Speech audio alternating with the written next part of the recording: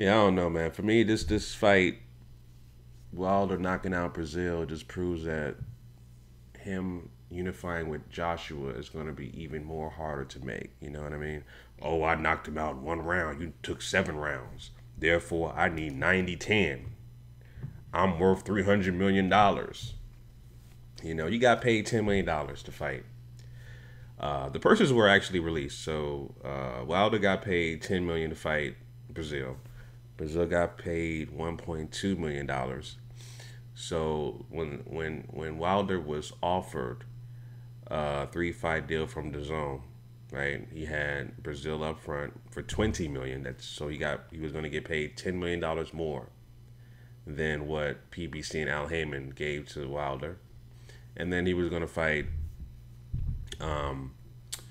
AJ twice at around 40 to 50, between 40 and $45 million per fight, because the deal was actually $120 million.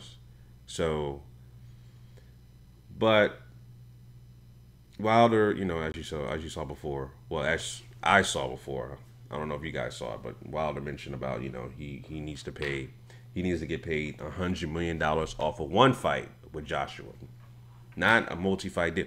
One fight, he needs to get paid $100 million. So, you know, it is what it is, man. I think this fight is going to be like really hard to make because, you know, Wilder is going to continue to overprice himself and not make the fight happen. Again, you know, chasing challengers like Tyson Fury, who has no title. I don't forget the lineal title. Okay, the guy wasn't even ranked in the WBC. Fought an Uber driver and a plumber. He fought an Uber driver and a plumber as tune-up fights, were basically sparring partners, before fighting Wilder. Went 12 rounds, win a draw, and you still want to rematch Tyson Fury, who has no belt. Your main focus needs to be unify. And he didn't show that last night when his post fight interview. He didn't even really call out AJ. He's basically said the big fights are going to happen. Be patient. You wasn't direct. You had old ass Ortiz in the ring trying to rematch you. I'm not interested in seeing that fight. I don't care about Ortiz, Luis Ortiz. I don't care about Ortiz. He just struggled fighting Christian Hammer. He's still taking blood pressure medication. I don't care about that fight. I don't care about that goddamn fight. Rematching Ortiz and then Kawanaki next. I don't care about those fights, man. Your main focus, your main objective is to unify the belts. There needs to be an undisputed champion. Point blank and simple. And so I know that with this fight with Breazeale, him knocking him out in incredible dramatic fashion in 1 round, memes are everywhere, as you can see here. All these goddamn memes and shit.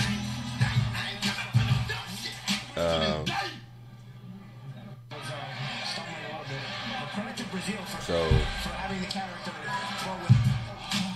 mean, it's terrible. The guy was tailor made. Al Heyman is a matchmaker, man. He knows how to make sure that his fighters are matched up with the styles that they need to look good. So he matched up Dominique Breazeale, who's a PBC fighter, with Deontay Wilder. Knew that Breazeale was tailor made for Wilder, and he got knocked out in dramatic fashion in the first round. You know, I thought it would last at least a couple more rounds, maybe 3 or 4. You know, I still gave the edge to. It was like this. I predicted that Wilder was going to win, but not that fast.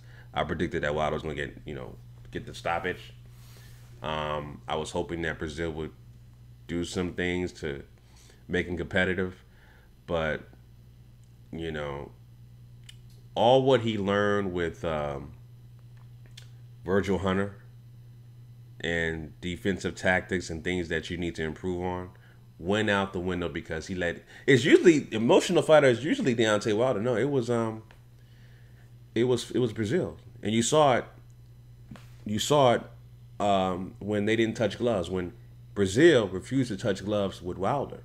He was emotional. So he fought reckless.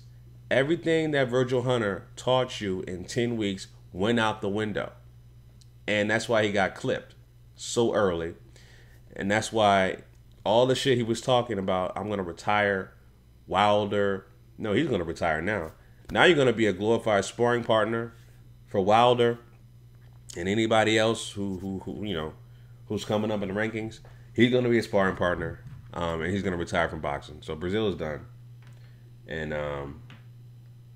yeah, I just wanted to make this video, man, just to share my thoughts about, you know, I think this fight between AJ and Wilder is going to be extremely hard, and if not, never going to happen until, I don't know, until Wilder decides to vacate the title and go into acting professionally. I don't know. But he thinks he's worth $300 million. You know what I mean? The zone, nobody else is going to offer this guy $300, $200 million, let alone $100 million for one fight with Joshua. That's not going to happen. So it is what it is, family. This is my quick thoughts about the post-fight interview and the fight itself with Wilder and Breazeale. Let me know your comments down below in this comment section, family. Until next time, Chauncey signing out. Peace.